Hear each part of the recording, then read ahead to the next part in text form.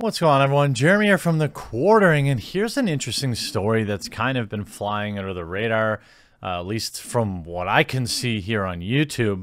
And the story is about a Twitch streamer who, let's say, fed her baby on a live stream the natural way. Oh, natural.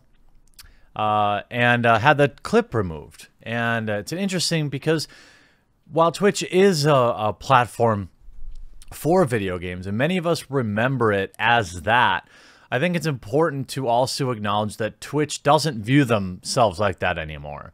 And they haven't for a long time. And while it's funny dunking on some of the more wild streamers out there, particularly the ones that, you know, bend over and have all sorts of low-cut tops and things like that, you know, the majority, overwhelming majority of the site is still video game streamers, whether it's Apex Legends or Fortnite or PUBG or, you know, whatever. Yes, the IRL community is growing because, you know, it's a great way to make money for doing almost nothing at all.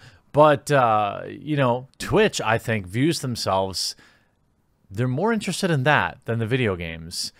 This is an interesting little bit of news, a conundrum for Twitch, a website that prides itself on being exceedingly progressive. Before I get into the story, I want to give a huge shout out to this video's sponsor, NordVPN. Now, you know that I've had some issues while streaming and many other concerns when it comes to data security, and NordVPN has stepped up, and I've been using their product for several months now, and I've been super satisfied. I think in today's internet environment, we absolutely should be strongly considering using VPNs, and NordVPN has over 5,200 servers in 60 countries, no data logging. NordVPN has an extension for the Chrome browser, which is lightweight, user-friendly, and from the first click, secures your browsing in seconds.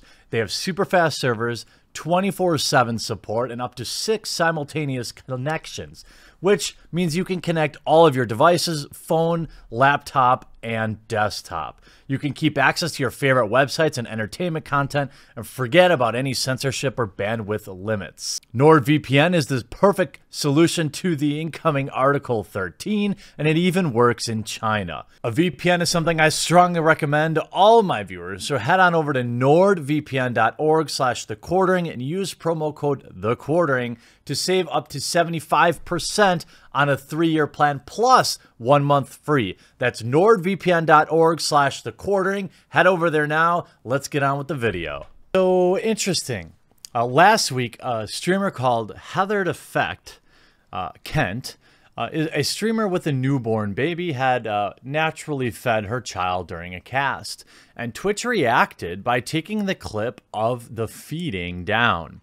Coming at a time when many women are facing difficulties on the streaming platform, the removal of the clip has sparked some controversy, and some are questioning whether or not Twitch made the right call. Following the stream in question, a fellow parent celebrated Kent's action on the Twitch clip repository, and this did not go over well at all. Some commenters saw the feeding as an excuse for Kent to pop something out and exchange for views, and Twitch removed the clip the very same day.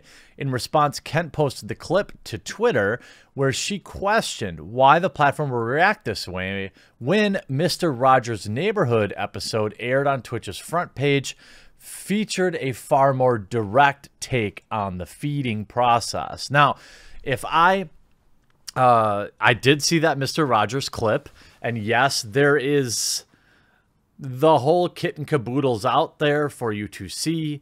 I think that this does display a little bit of hypocrisy, but I understand why Twitch is so sensitive. And there's more to this story, right?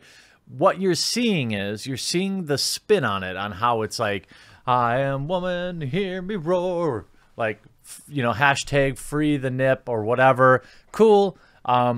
Look, my personal take on this, not that you asked, is I don't have any problem with it out in public. I don't have any problem. Look, I mean, I think it's reasonable to ask someone to throw a towel over it. I think that's reasonable. Do I think you should have to Probably not. When you work in an office environment, all the offices I've worked for women that have to pump or something like that, they have a special room for them where they can have some privacy. Cool. You know, I don't know the major issues. I don't have any problem with it IRL, but the problem is on Twitch, things will be a little bit different. And the question is, did this streamer plan this for some publicity? And I think if you look into her own quotes about it, she did. Video Game Kotaku spoke with Kent after these events, and the streamer expressed her surprise in the face of the community's negative reaction. Indeed, feeding is legal in all 50 states. Of course it should be. And social media websites like Instagram allow it on feeds. And Kent suggests that the issues being raised are more about the perceived use of it to gain followers on Twitch than the feeding itself. Well, yeah, I think so. You know, for a website that most of us relate to playing video games, it's hard to imagine how this fits into that business model. But I can't see a spot necessarily where Twitch has explicitly said these days that we are only for video games. The problem comes in is twofold. One, I'm going to show you her quote where she clearly states that she did this to spark debate, and my thoughts are it was, of course, to get this attention. And two, obviously this will be abused. You're going to have people like she who shall not be named borrowing somebody's baby and being like, oh, I'm going to just try this out even though I don't need to. Yuck, yuck, yuck. Or you're going to have people out there like 24-hour feeding stream. Bring your babies. Twitch allows it. Tune in. You know that's what's going to happen. So that's the problem with allowing any loophole here. I don't think it's impossible for Twitch to come out and say, look, we support this. This is cool, you know, awesome. However, there's no way to police who's doing it in a natural state and who's doing it simply for promotion. And let's be real, there will be more of the latter than the former. And we just have to have this policy in place, period. That's just the way it is. Now, when you look at some of the Twitch stats after this, of course, the question is, why could she have done it? Oh, wait a minute. Wait a minute. You know, you go from, you know, she's only averaging 110 viewers, right? That's not very many. But you can see the followers themselves and everything really peaking after this started. All the free press she's getting from websites like Kotaku and BuzzFeed. Here's the thing. She is an IRL streamer who does ASMR live, which is okay, fine. And I agree with some of the statements in this article. It says, being a parent on Twitch isn't easy. As independent contractors, parents have to deal with inconsistent work hours, unreliable pay, lack of health care. Well, you can buy your own health care like the rest of us. A general lack of safety nets should anything go wrong. Streamer, YouTuber, and model Heather Defect. Kent took 3 months off after her daughter Margot was born last year. Twitch doesn't offer any form of maternity leave. Why would they? What is this craziness? So now she's running another complication. During a live stream last week, she decided to feed Margot while chatting with a friend. On the same day of the stream in question, another clip in which Kent and her friend discussed modeling got posted to Twitch clip repository. In this clip, Kent was casually feeding her baby, calling no attention to the act itself. The clip's poster, a fellow parent and fitness streamer, goes by the handle Tomination Time, had good intentions, titling this post "Normalizing Feeding on Twitch." It wasn't received well. Received by many of the posters on livestream fails, some of them who jumped to accuse her of using her children as excuse to flash things and make money. You know, I believe that, you know, this person is probably genuine. But again, just like I think it's I'm not saying you have to. I'm saying I think it's reasonable to just turn off the camera for that 5 minutes. I mean, how hard is it? Just, I mean, XSplit, OBS, they all allow you to easily click, turn off your camera. I do it all the time. You know, if I let's say my wife comes downstairs, she doesn't want to be on camera, I can keep streaming or just turn off the camera or something like that. It's absurd to act like, oh, she had no other option. She had no other option but to do it live on camera. That's absurd. You know, but you know, of course it's legal. Of course, I'm not saying, you know, she's doing anything wrong, but I think the reality is, of course, where does it end? You know, if you're saying that's natural, well, so is pooping. Should I be able to live stream that because I literally can't shut off my camera? What about taking a leak? I mean, that's natural. It's not nothing wrong against the law. Should I stream that too?